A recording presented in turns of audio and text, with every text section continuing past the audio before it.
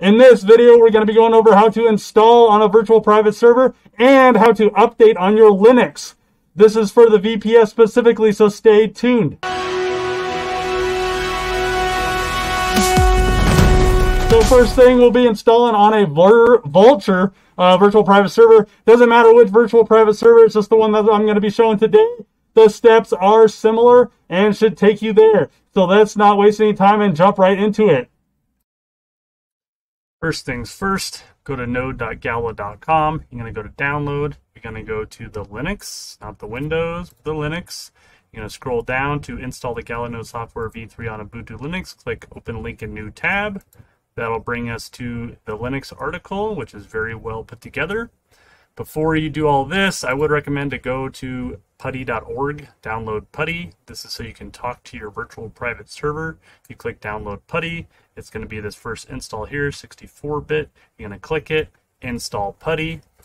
What Putty looks like once it is installed is like this, Putty app.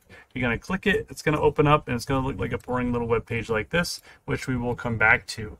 Once we have Putty installed, which I encourage because it's just easy to use, we are going to go back to the install gala-node v3 software. So what you're going to need is you're going to need your virtual private server. This is the requirements currently. This can go up once the Gala film, Gala music, Gala games comes out, and there's different requirements, but this is what it is currently. So I use Vultr because I know how to use it. You can use whatever. It's going to be similar steps. So once you're logged in, deploy new server. It's going to be cloud compute. Leave it on AMD. Choose whichever one's closest to you. Dallas, Ubuntu 20.04. Scroll down. It's going to be the $24 a month one because it's 4 gigabytes of memory there.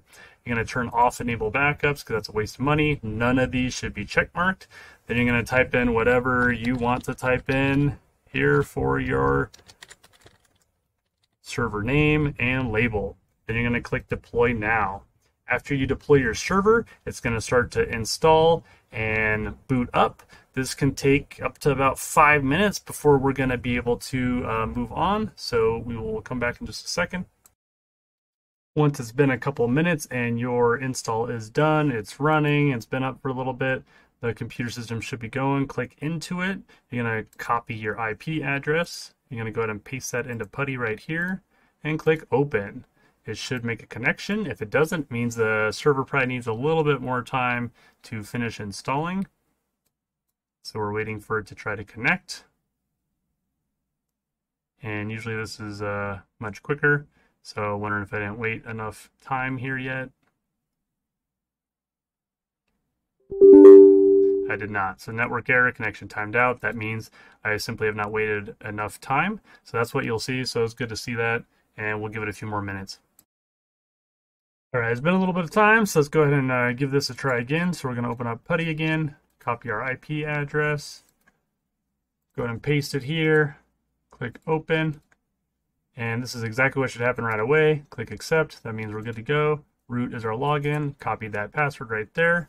Gonna type root, enter. Then you just write in the green box, right click. It is in there, I promise. All you do is click enter and wait a second. It's gonna boot up like that. Now we are in and we're gonna start our install. So people always screw this up. Do exactly what I'm doing. Just copy, do not put extra spaces. Do every line and you will be fine. You just right click. That's all you got to do. Once you copy something, you just right click in this box. It'll paste it right in so beautifully. It's going ahead and installing. Doesn't even matter what it says. Go to the next black bolded line, copy it. We're going to right click right in here, click enter. Don't even care what it's doing. It's going to install. We're going to go to the next black bolded line, copy. See how easy this is, guys? See it's doing all this stuff? Doesn't even matter. If you're doing it exactly this way, especially on a Vultr VPS or something, it should all install without any difficulty.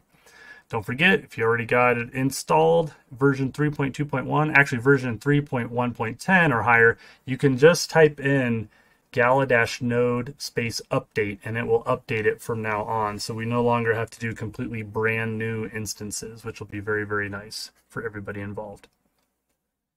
Next part we're going to be doing is the sudo systemctl status docker.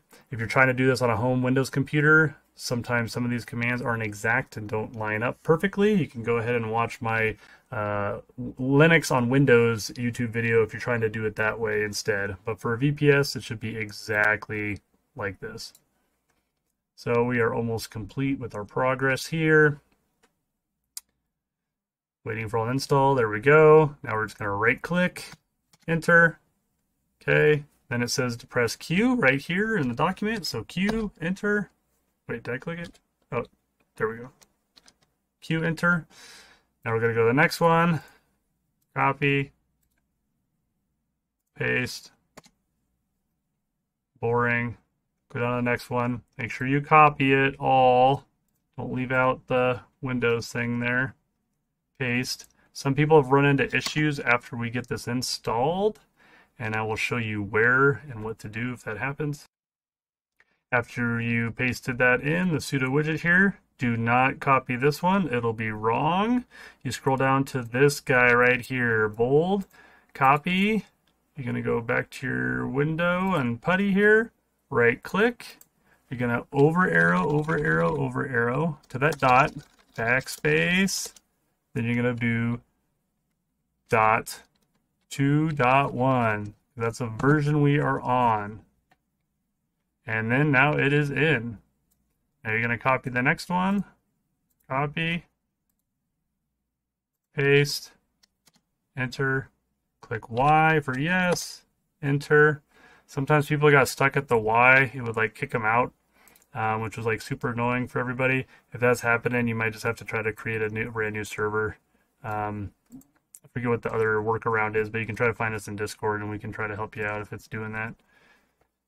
So do not click enter. Delete the your API key all the way back to here. You are going to need one space there. Then go to your Gala node API key. I would just generate a new API key because sometimes using the old ones, I swear it's just kind of weird. So I'm just going to create a brand new one for this one.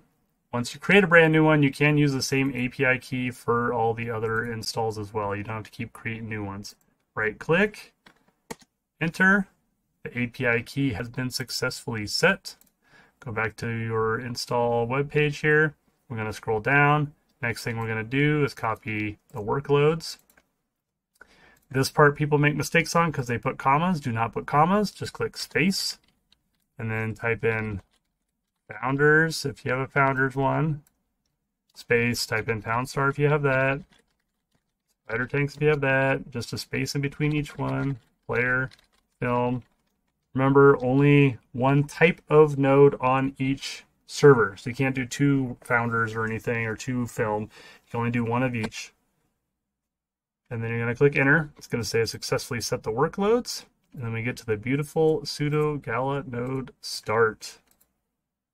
Right click, paste, and it go ahead and it'll run through this. Then we'll say gala node created. If you really want, you can type in the sudo gala node status. This is a completely unnecessary step that you do not need to do, because once it says gala node created, it has been created, and all you're going to be doing at that point is going back to the dashboard and waiting to see it pop up here. This one is from my other previous video of installing it on Windows. You can see it is now up and running. So just waiting to make sure that this says Gala node created, which it will. It's pulling all the images and everything. Gala node created. So that means we are golden and good to go. Like I said, if you really want, you can type in the status and it's going to say Gala node is starting because we just clicked it right away. Once again, the Gala node status thing is completely unnecessary. It doesn't help us very much at all. Here, it's going to take 5 to 20 minutes to show up. So you just have to wait until it shows up. When it does, you can go ahead and rename it whatever you want for you to keep track of it. Any old ones will disappear after 24 to 48 hours. And then you have your node all installed. If that was helpful for you and you want to leave me a crypto tip, my wallets are down below. Otherwise, I do appreciate all the likes and the subscribes. And as always, stay warm, Wookiees.